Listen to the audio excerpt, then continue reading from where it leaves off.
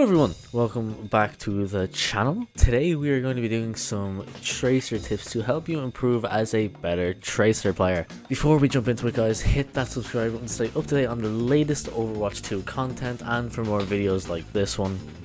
Bear with me, it is currently 3:30 in the morning and I just want to get this video recorded tonight so I can edit it tomorrow and have it up and ready to go. So if I sound a bit tired or look a bit tired, it's because I am. But yeah, today we are going to be going over some tracer tips that I feel like can help you improve as a better tracer.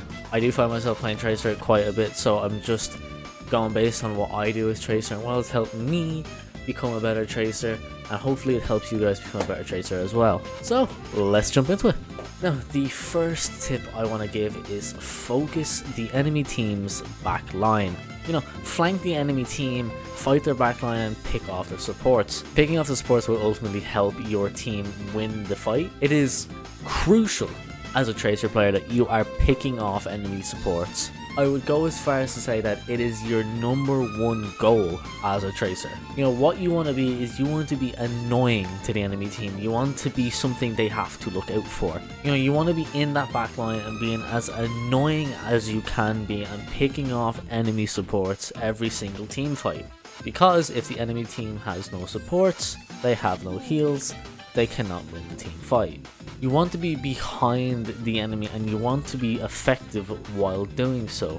You know, you want to be sneaky, you want to be unseen until the exact right moment, so you want to be trying to flank enemy backlines and get yourself in a position where you can take out supports. Whilst saying that, you need to be careful of when you are pushing supports. The likes of Anna can put you down with a really well-timed sleep that, or the likes of Zenyatta or Brig can be a very fierce foe for you to take on.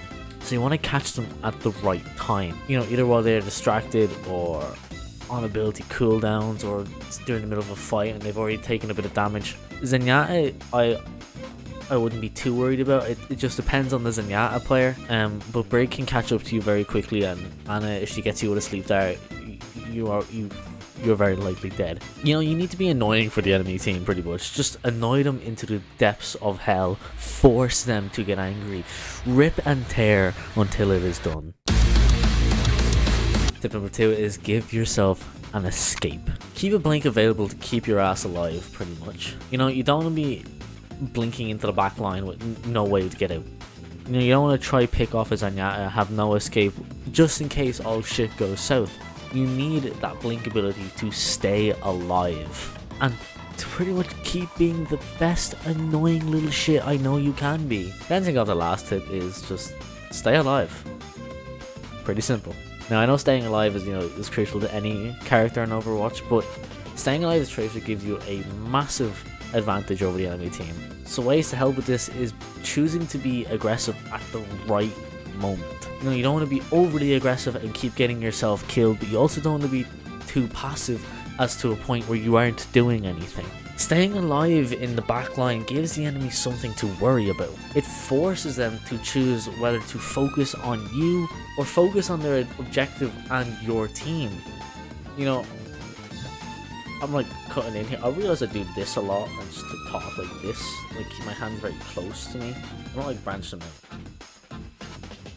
You know, yeah, pretty much what I mean is it forces the enemy into a situation where they have to fight on both sides of themselves, and if they can't pick you off, it leaves them at a massive disadvantage because they are either focused on you or focused on your team, and if you are getting picks at the same time, you're just going to help your team win that fight. Managing to stay in that backline and being annoying will benefit you and your team more, rather than you dying and having to get yourself back to that position over and over again, where the enemy team can be on the lookout for you this time. Now, saying all that, that doesn't mean all you do is chill in the enemy's back line. You can engage in team fights, push up with your team, just don't be in that front line of fire. Play in the sides of your team instead of being in the middle. Next tip is getting onto your ultimate. You know, pretty much just like a Genji, combo your ult with your tanks or anyone else you feel like it would work well with. You know, combo with the likes of Shatter,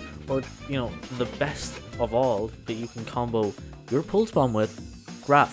Comboing with a grab is massive, especially if they can't do anything to negate the damage put out by Pulse Bomb. So, you know, no shields, no support abilities. If your Zarya manages to catch 3 or 4, hell, even 2 in a grab, chuck your bomb in there. It's an easy win. Fight's over. Now, keep in mind, Pulse Bomb is a very fast charging ult. This means it can almost be seen as kind of a throwaway ult. It means you can really just use it on anyone you want. Now mainly you would want to use it on support, but you know, if you want, throw it on a DPS, throw it on a tank. Just, I would say, if you are throwing it on a tank, let your team know that, you know, you've thrown your Pulse Bomb on a tank, so that they can support you and help deal the rest of the damage to eliminate the tank. So don't be, you know, worried about using your Pulse Bomb. Really just go for it. If you feel like you will benefit and get value from sticking your Pulse Bomb to someone on the enemy team, do it. Do it to eliminate a support. It's gonna help you in the long run anyway.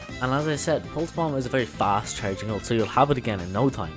Next thing I will say is learn Tracer's tech. Now what I mean by this is just learn how Tracer works. Learn where Blink can get you. Can it get you onto a high ground on a specific map? Learn how to blink effectively. Learn how to blink and aim. You know, what I mean by this is, like, say you are 1v1ing a Zenyatta, blinking around him while keeping your aim on him to a point where you are being the most effective you can be. Moving while shooting, you know, dealing damage while also dodging the enemy bullets. Stuff like this can really just make you a better Tracer player if you can move and aim at the same time. One of the ones I learned a while ago, I learned from, I remember watching some Overwatch League player. Unfortunately I don't remember who the player is, but what they said is if you blink and press your ultimate, just after you blink, you actually throw your ultimate faster. And it's very good for blinking into someone, and as soon as you blink, press it, and you're more likely to stick your Pulse Bomb to them. So just little things like that. Just try working out little things like that that can ultimately make you just better at playing Tracer. That can help you understand her more. And the last thing I can really think of just going over here is choose your 1v1s wisely. You gotta think about who you can take in the match. If you're facing off against a Cassidy, it's a battle of cooldowns. If he gets a lucky shot on you while he still has his magnetic grenade and you need to recall, you want to disengage from that fight, you know, until you are ready to take it again. Because if you recall and go back to that fight, all he has to do is hit you with one more shot and stick his grenade on you, and you've ultimately lost that 1v1. But if he doesn't have that grenade, let's say he's used it and missed, or used it on someone else instead, fight him aggressively. You know, you want to be moving as much as you can. You want to making yourself as hard to hit as possible, because Cassidy deals a lot of damage, especially to a Tracer. Because Tracer's health is so low and Cass has a high damage output per bullet, he can kill you very, very easily. So yeah, fight him aggressively and kill him if he is lacking those abilities. Pick the people you feel you can take the best, like a Widow or a poor, unsuspecting Mercy. You know, getting the jump on a Widow is very easy to do damage to her as Tracer, because she will, as soon as she gets that damage, she's going to panic and she can't do much against you. So Tracer is a very good option for fighting a Widow or getting the flank, and again, some poor, unsuspecting Mercy can really just, you know, help your team win fights and ultimately making you a better Tracer player. Yeah, that is all my little tips and tricks for Tracer. Let me know who you guys want to see next. I was planning on doing Genji, but you know, if you guys want to see people who you feel like you want to know how to get better as, let me know and I will do them. If you do enjoy the content I put out, please do consider subscribing to the channel to stay up to date on, you know, the latest Overwatch content and more videos like this one. It does help out quite a bit.